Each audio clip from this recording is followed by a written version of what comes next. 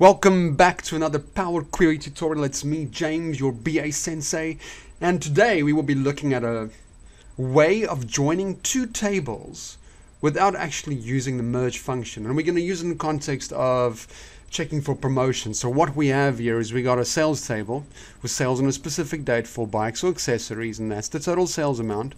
We got a promotion table, and the promotion runs from a start date to an end date at a specific percentage, and it's for a specific product and it's got a promotion name.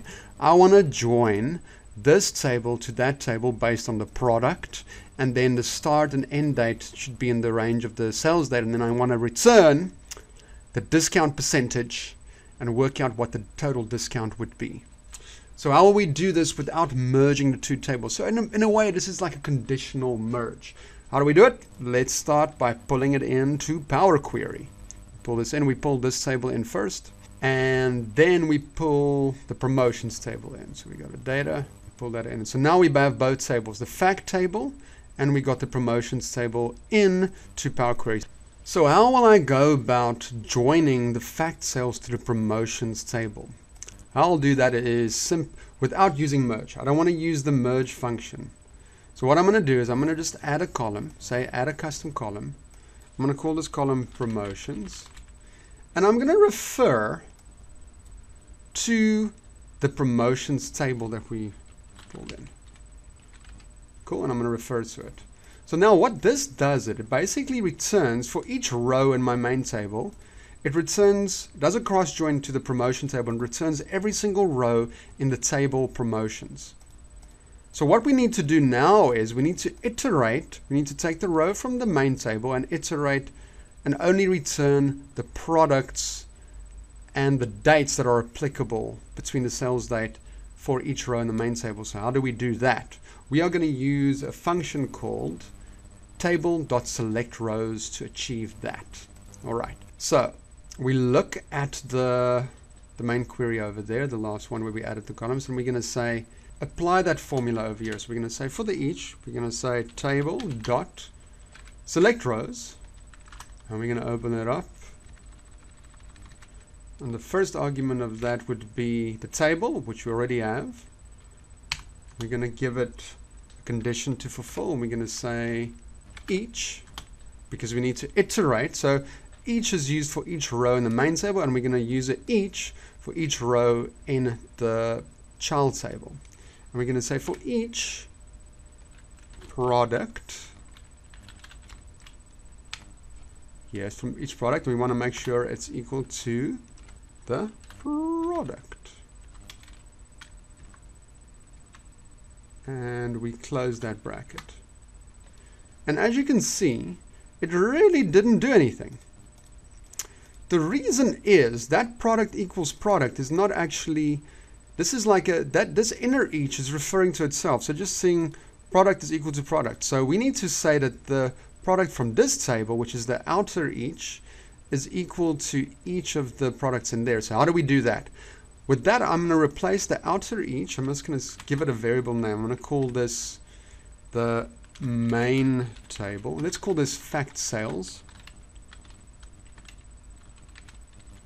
table. Yes.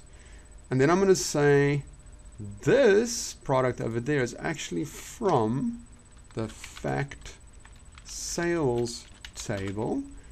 And then this inner one, which is from this table, I'm going to give it a name.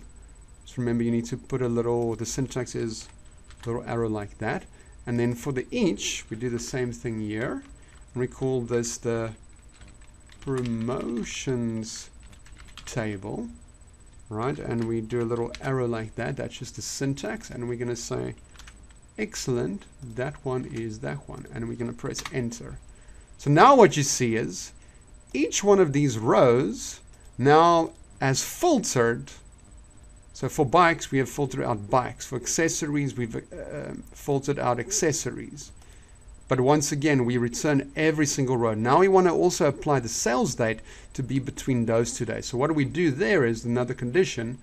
We just append the conditions and we say, and I say fact sales table, and that is the sales date, yes, is bigger than or equal promotions table, yes, and that would be the promotion start date, yes, and remember there's another part of this, and we say, let's make this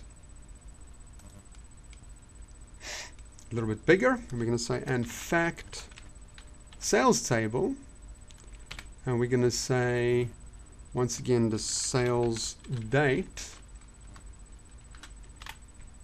is smaller or equal to the promotions table, and that would be the promotions end date. And that should return, if I click here, each row, if there is a match on the sales date and the product, it should return a record from the promotions table. Okay, that's cool. And now what we do is we simply expand on it. We say bring back the promotion name and the discount percentage. And here we go. So now we have, so for all the periods where the product has a promotion, we return a discount percentage and the promotion name. So let's quickly now apply the last steps to our thing. Discount receive amount, and we simply say that's the sales amount multiply the discount percentage, and that will give us our discount amount. And let's just make it a decimal, and now you can see there's your total discount amount. Isn't it cool? So we basically join two tables, merge them without actually using the merge function, but doing it with table functions. Pretty cool, I hope this helped you. It really helped me. Have a lovely day there. BA Sensei out.